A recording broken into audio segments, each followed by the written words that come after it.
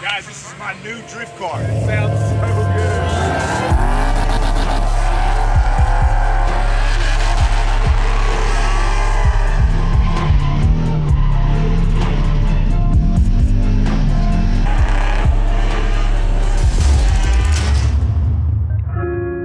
Hey guys, so we bought the drift car, drift police, we crashed this thing multiple times, we learned how to drift, and we decided it wasn't enough. So what we got here is Tom's new competition drift car. So we elected for the full FD Pro Spec roll cage, put the NASCAR bars in, we've got the ankle intrusions, full dash bar, full windshield bar. It's as top notch as it could possibly be. So this is the LS2 out of a GTO. It's got a cam in it and an intake, some upgraded injectors. Puts out a little over 400 horsepower, and it's got a real fat torque band. It's a great motor for drifting, and it really gets the job done. Mad fat, baby. So all that is cool, but the real question is, how does it drift?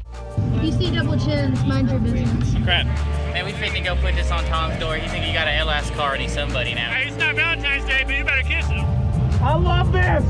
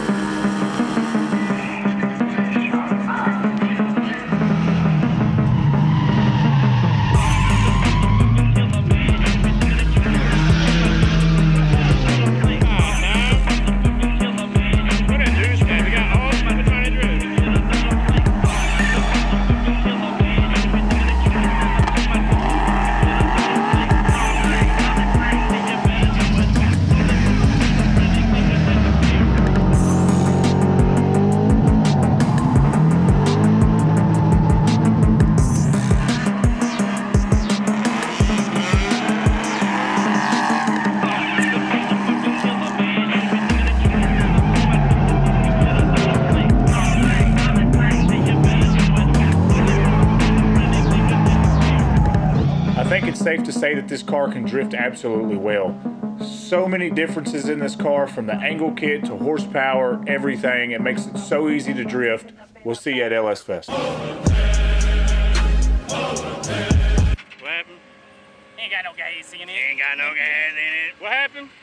We ran out of fuel. Ain't got no gas in it. No gas in it.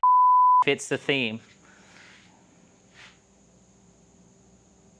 Why are you still looking at me? Now the googly eyes are making me nervous. Now I feel uncomfortable. So long, gay boys.